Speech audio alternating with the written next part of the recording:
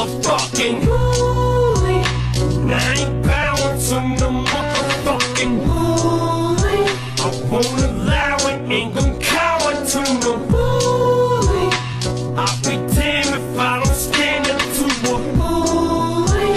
Fight like a man and throw my hands up to a ruling. And I know it must be fucking with you emotionally.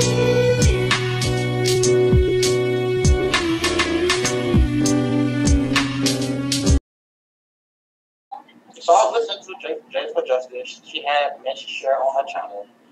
Miss Cher went on about how she asked Donald Wells a question about his daughter, where she could be, and how Mr. Wells didn't want to answer that question.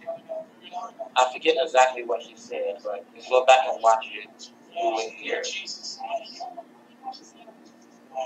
also stated, Donald Wells, one of the conversations Cher had with Donald Wells, he was talking about something as if he had just seen her, like as if he had just visited her. He was talking about how long her hair gets. That's on, I believe that is on Jazz for Justice podcast with Cher.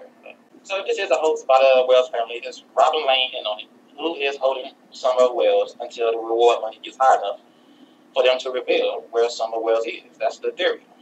One last time, this theory comes from the two hosts the Wells family has already put on.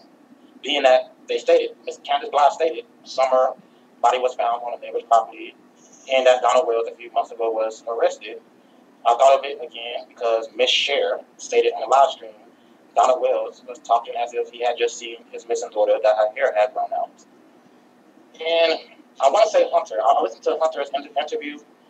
One part, he was talking about the reward money and something about someone racing home. But I'm still kind of blind on that Hunter interview. I'm still kind of blind. I can't line his interview up with the theory of the hoax because I have to go back and re-listen. So Hunter talked about reward money in his interview, but I'm still kind of blind on what he was referring to with the reward money. I gotta check that out again.